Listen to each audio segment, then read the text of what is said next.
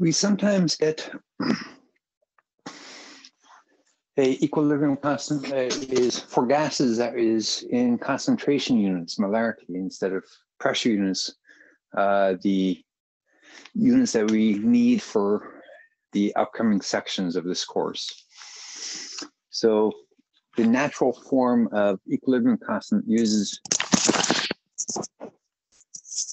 molarity for concentration and atmospheres for any gases. So to convert a gas from molarity to pressure, we go to the ideal gas law, and we just divide both sides by volume. So now we have P equals N over V RT. N over V, moles per liter, that is molarity. So we have our pressure equals molarity times RT.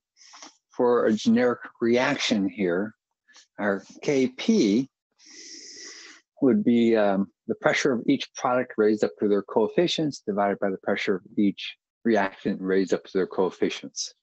Doing a substitution for each P, we put in the MRT using the subscripts to keep track of the compounds. So we put it all in, and we pull the molarity all out by itself and leave the RT by itself.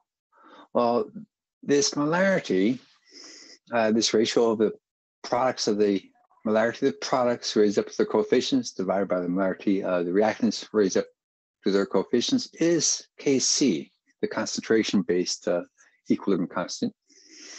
And then RT will end up with the power of C plus D minus A minus B. We can call that delta N. Delta N is the product coefficients minus our reactant coefficients.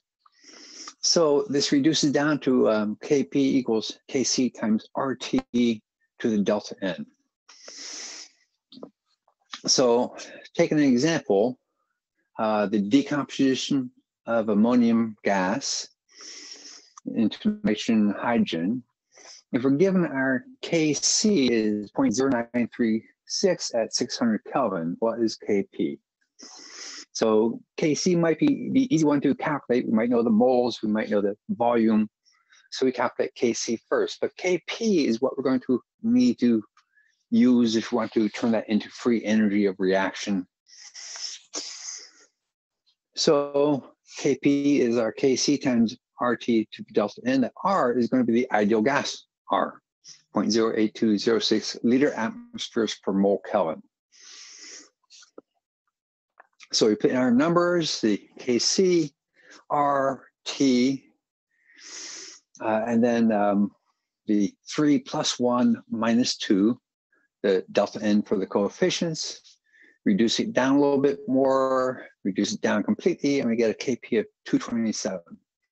And this is one of the few times that we'll come across where we're not going to worry about the units completely canceling off. They won't. This 0.0936 has no units. The answer has no units. And we see all that we're canceling off here are the kelvins, but we're not going to worry about the units on this particular conversion because we use a trick to make the units of equilibrium constants go away. So equilibrium constants are always unitless. So again, for gases, we need atmospheres instead of molarity when we're going to be using this for our thermodynamics that are coming up.